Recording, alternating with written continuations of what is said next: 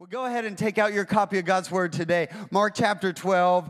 Mark chapter 12, we'll be over just for a moment in 3 John 1, 2. And we've been talking about this idea of living holistically, that we are way more holistic than we think we are. So Jesus says in Mark chapter 12, when the teacher of the law came and said, Jesus, out of not just the 10 commandments in the Old Testament, but out of all of those 613 Levitical laws, what is the most important? Jesus doesn't hesitate. He said, "Hear, O Israel, the Lord your God is one, and therefore love the Lord your God with all of your heart, mind, soul, and strength. And the second is like unto it, love your neighbor as yourself." So we've been talking about that even though we are separate entities, heart, mind, soul, and strength, that Jesus is connecting that to the wholeness of the Godhead. Hear, O Israel, the Lord your God is one. God the Father, God the Son, God the Holy Spirit, three persons, but one entity of the Godhead, one person of the Godhead. But you can't know God the Father without going through Jesus Christ the Son, and the Bible says that you can't know Jesus unless the Spirit draws us to Jesus, and that Jesus doesn't live to glorify himself, he glorifies the Father, but the Father is the one who sent the Son, and the Son is the one who sent the Spirit, and the Spirit is always glorifying Jesus, right? So you can't have one without the other. You can't have the Father without the Spirit. You can't have the Spirit without the Father. Well, that's what Jesus says, is that three persons in one, and because we are created in the image of God, we are separate entities, heart, mind, soul, and strength, but we are one. And so that's why Jesus says that we are to love the Lord our God with all of our heart, not just part of it, but all of our heart, and then all of our mind, and then all of our soul, our emotions, and then finally all of our strength, And you can't separate these, right? So go ahead and remove the orange liquid from here, or go ahead and remove the pink liquid from here. You can't. Here's what the enemy wants to do. The enemy is trying to distract us so he can fragment our lives, and fragmented distraction leads to fragmentation. Fragmentation leads to fracturing. And I want you to watch this. This is going to sound nuanced, but I want you to hear this. I think Jesus would actually be confused by terms like mindfulness. Have you heard this term? I think Jesus would be confused by terms like soul care.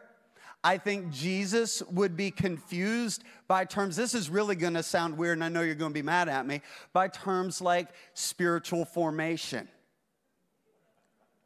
Why? Because you can't have one without the other. Does that make sense? It's not that mental health isn't important. It's just that mental health is connected to our heart. It's not that spiritual formation isn't important. It's just that spiritual formation is connected to our emotions and our body. Mindfulness, listen, y'all, you don't want mindfulness without Jesus. I've seen your mind. It isn't good.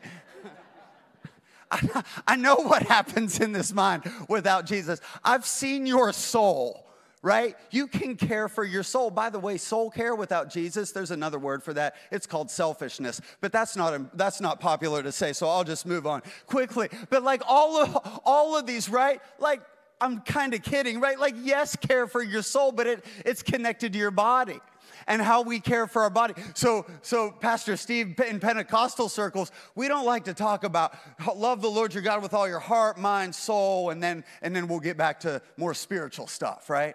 So as Pentecostals, we love a couple of things. We love a good move of the Holy Spirit, and we love fried chicken. Like we like to eat. Pastor, let's preach about Jesus. Don't be stepping on my toes, but I got to preach this whole scripture.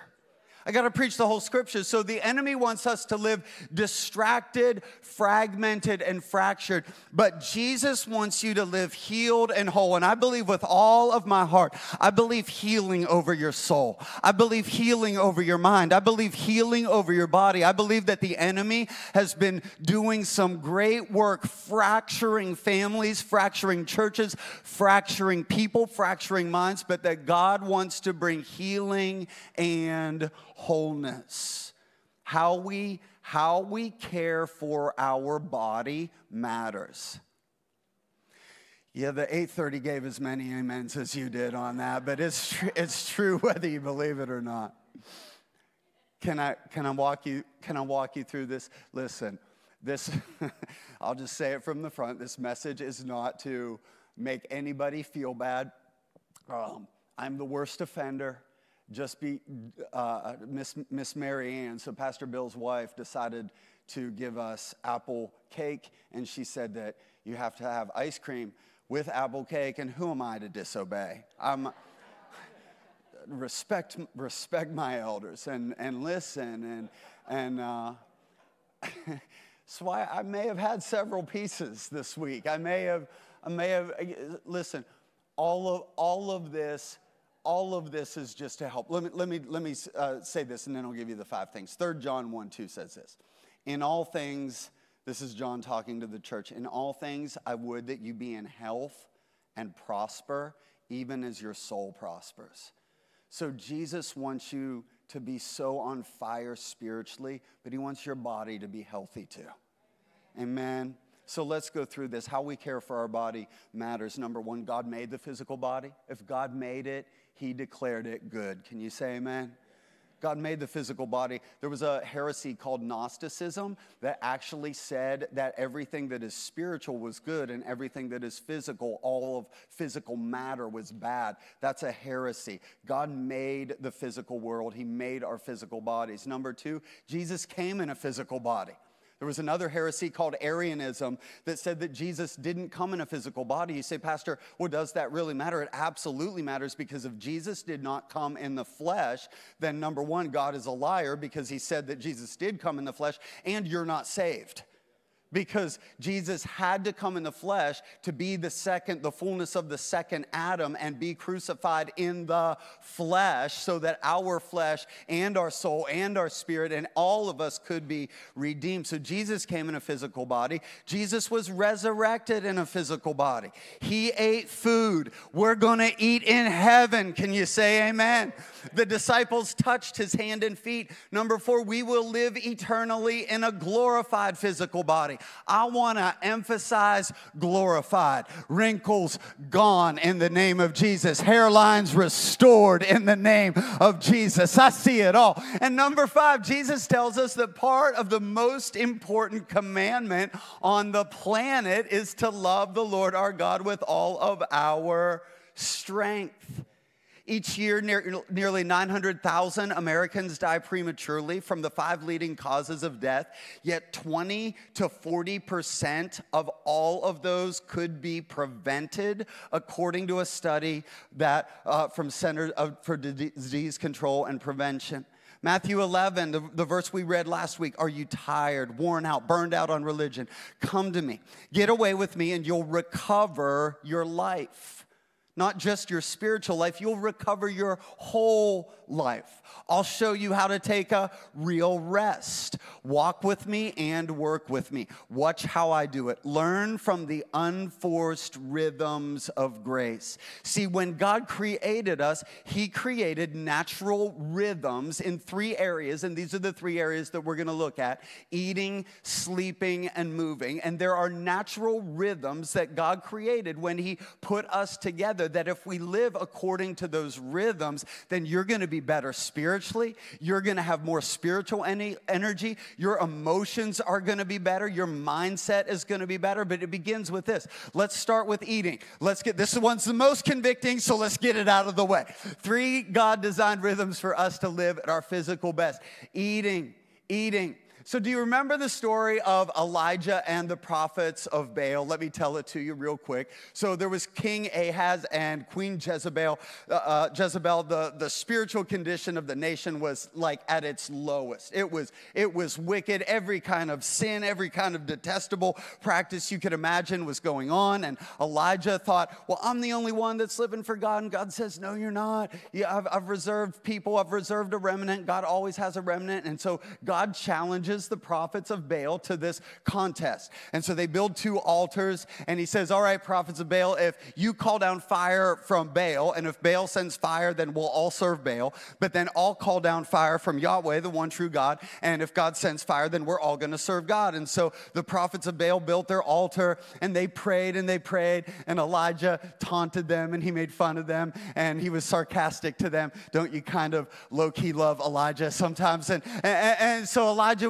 and he's like, oh, maybe your God's using the bathroom, yell louder. And they were like cutting themselves, and they were doing all of these things, and fire didn't come. And Elijah moved the situation from difficult to impossible. He took water and doused it on the altar, and he said, oh, God of heaven, God of fire, come. Fire is not optional. And fire fell, and the fire consumed the sacrifice, and the fire consumed the wood and the stones and all of the water, because when fire from heaven falls, it begins to consume everything in our lives, in our cities, whether we like it or not. Fire of God, come and consume us. And so that was a pretty good Sunday. And so Elijah won, and Elijah said, we are serving God, and this major spiritual victory. But right after that, Elijah didn't put on his Instagram story, the power of God fell. 2 things happened to Elijah. He wanted to quit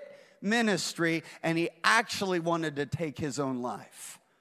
It's crazy, right? Like, I know you've never wanted to quit stuff, but Elijah, this amazing man of God, he wanted to walk out on everything that God had just done. And here was God's solution. So God took him away into the wilderness by a cave, by a brook. He sent some ravens to bring him food, and he let Elijah sleep. Hear your pastor today. Sometimes when the devil's after you, sometimes you need to come to this altar and have people lay hands on you. Sometimes you need to find your prayer closet and pray through. But sometimes when the devil's after you, you need a snack and a nap.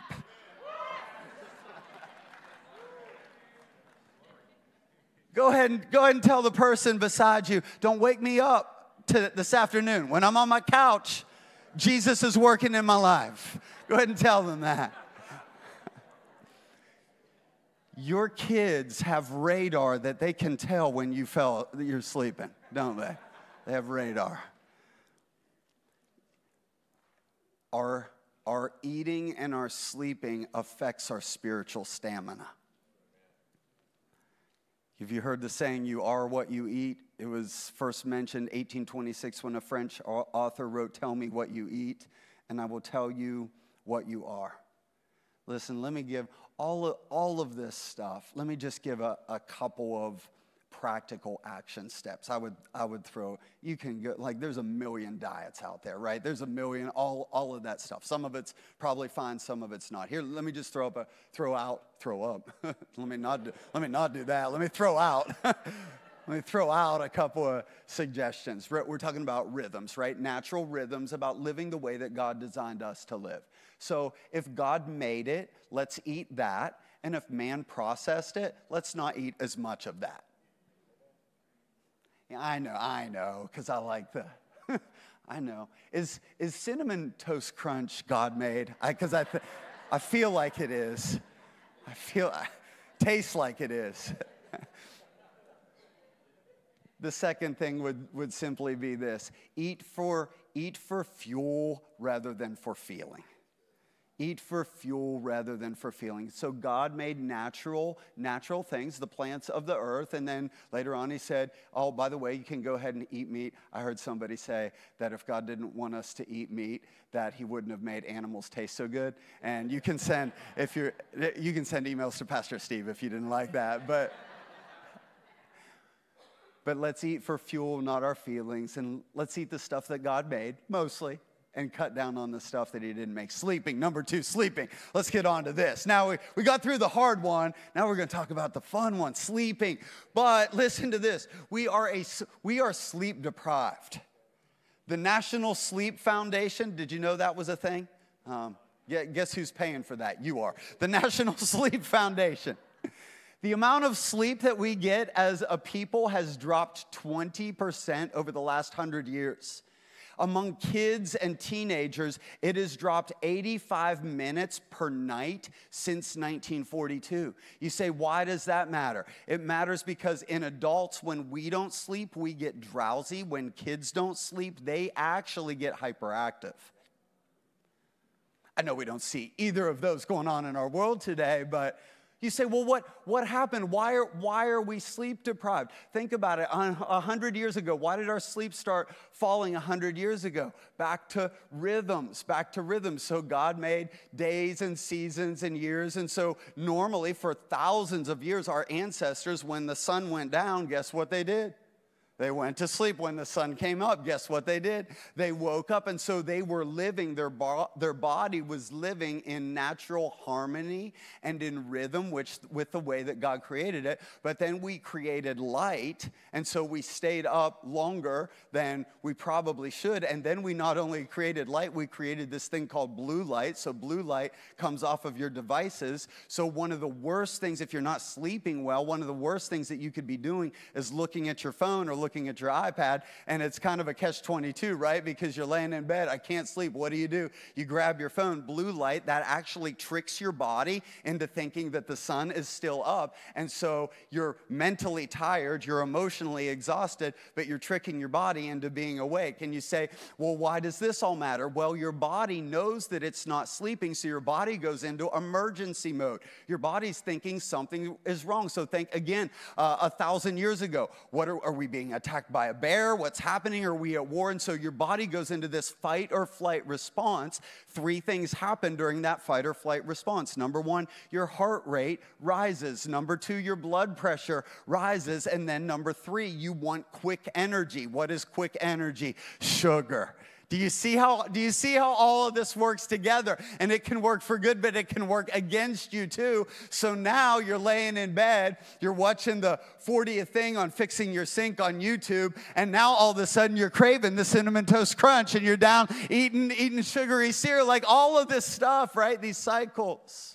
This is what happens, but let me encourage you with these things. These are what happens when you get proper sleep. Number 1, your mind connects things in patterns, and this fuels creativity. So during the day, you're learning, you're gathering information, thinking of all of those as like dots in your mind. When you're asleep, your brain, this is how God wired us and put you together. I think it's so cool. Your brain begins to connect the dots. And that is why sometimes after a good night's sleep, you wake up and you have a good idea.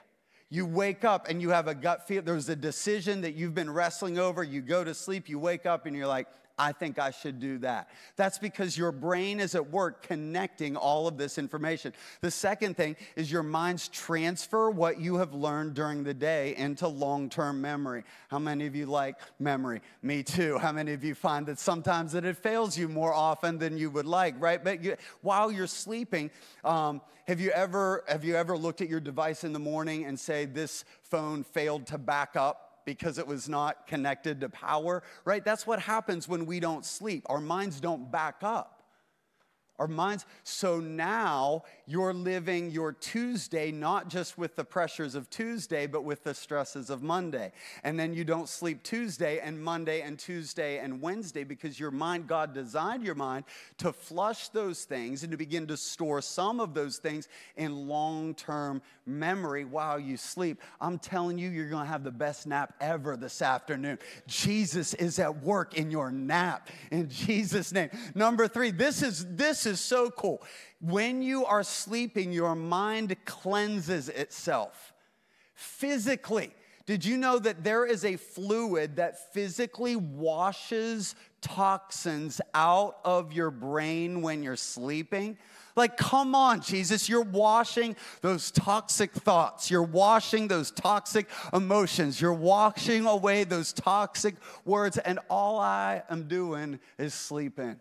Like, that's pretty cool. The fourth thing, our energy levels are restored and replenished. And then number 5, we dream. And dreaming actually helps you cope and adapt emotionally and reduces stress, even when you dream about hard things. Have you ever dreamed about, like, you're dealing with something hard in your life and you dream about that? That's actually one of the ways that your mind and your body copes with that, because you're walking through it, you're replaying it in your mind, and you would say, oh, that's bad. It's not bad because you're walking through it mentally, but your body is not releasing the chemicals, those fight or flight chemicals. So it's actually building up tolerance in your body to deal with difficult things. Come on, like, does Jesus not know what he's doing when he made us and put us all together? And when the Bible says things like he blesses us with sweet sleep in Proverbs, this is what is happening to us. This is what is happening to us. Here's the third thing is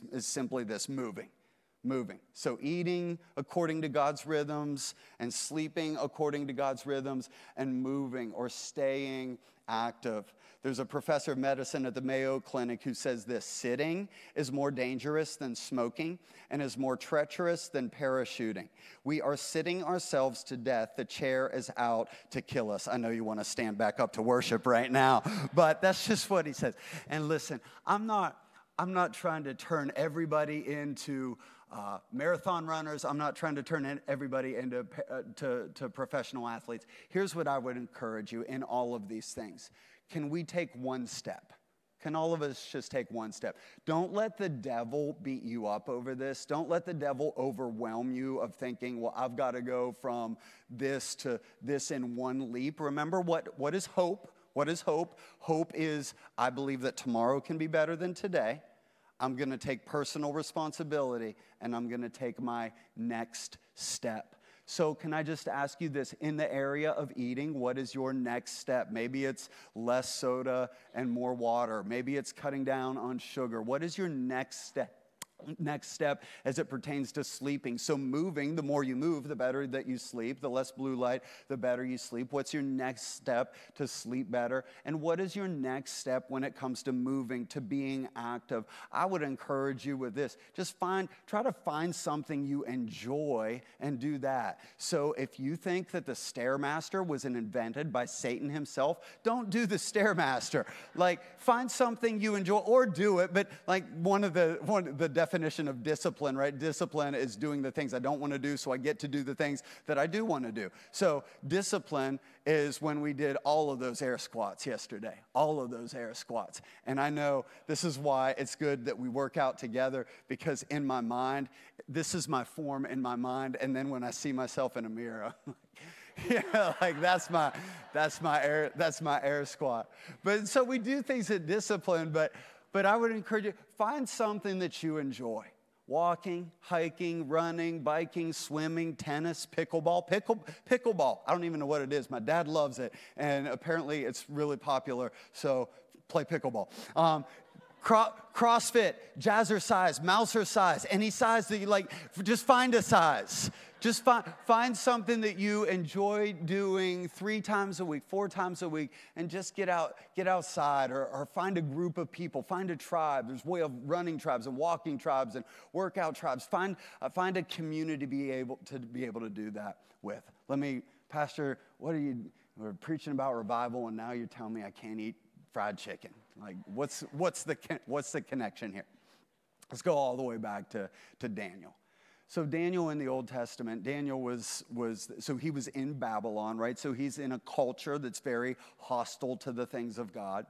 And Daniel is used by God to pray, even when it was illegal. Daniel was used to stand up. Daniel was used to bring revival in a culture that was so hostile to the things of God. And that's what I love about praying for revival, is that the conditions are determined by heaven, not by earth. So revival can fall.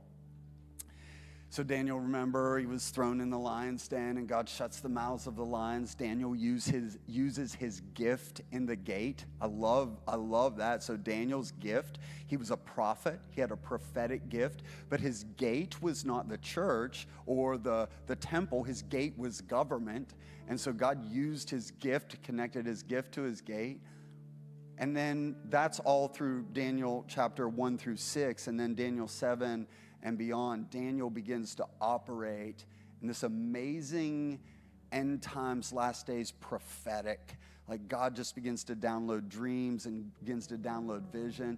So like, can we agree that if somebody was used to bring revival and a move of God and operated in the power and the favor of God, like it was Daniel, right? Like amazing spiritual things happened through Daniel. But can we go all the way back to Daniel chapter 1? So when Daniel and the Hebrew boys were taken into captivity and they were being trained for these positions, remember what kind of food they brought Daniel?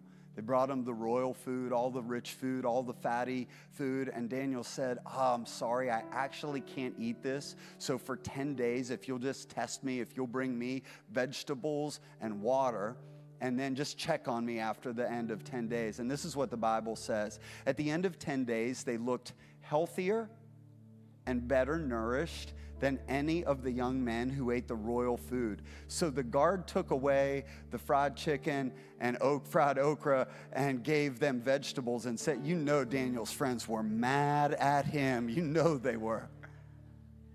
But can I throw this out? What if the capacity of Daniel to be able to hold the spiritual outpouring that God wanted to do through Daniel was, what if his physical body, God was setting his physical body and getting his physical body in order to hold what God was doing? What if part of getting ready for the move of God that he wants to do in your life, in your business, in your family, in this church, and in our community, is us living in rhythm with the way God designed us to live, so that we can have the capacity to carry the fire. When fire comes, I don't want to burn out. I don't want to be like Elijah. I want to be able to carry the fullness of the fire. With heads bowed and eyes closed, would you allow the sweet presence of the Holy Spirit just to wash over you right now? Not in a condemning way, but just in an encouraging way. And when you say, Holy Spirit, what's one step that I can take in my eating, in my sleeping, in my moving, to get ready to carry, God, I want to carry your fire. I want to be a carrier of revival. So help me to prepare myself physically for what you want to do spiritually, because we're whole. We're whole in Jesus' name. If there's somebody within the sound of my voice today that you would say, Pastor, the enemy's been after me. I feel fractured. My thoughts feel fractured. I can't concentrate. I can't focus. My emotions feel fractured. I believe the Holy Spirit is here right now, and he wants to bring wholeness to you. And so if that's you, if you feel fractured, would you just lift a hand and say, Pastor, would you pray for me? Would you pray for me all across this auditorium? Pastor, that's me. My mind feels fractured. My emotions feel fractured. I got you. You can put your hands down. Father, in Jesus' name, I pray. I don't understand it all, but how you designed our bodies to work and that fluid that washes over our brains during the night. This is a strange prayer. I've never prayed it before. I pray that that would increase tonight.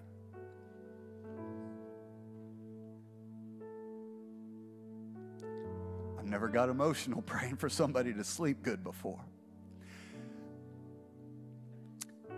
I pray that when you lay your head down, your mind wouldn't be filled with the worry and what the devil's saying and what other people are saying, but your mind would be cleansed by the word of God, by the power of the Holy Spirit, would wash over your mind, would wash over your heart and your emotions in the name of Jesus, and that you would be whole and healed in every area of your life. If there's somebody here that would say, Pastor, I've been trying to do those other things, but I've been trying to do them without Jesus. And today, I know that my life won't work until I give my life to Jesus.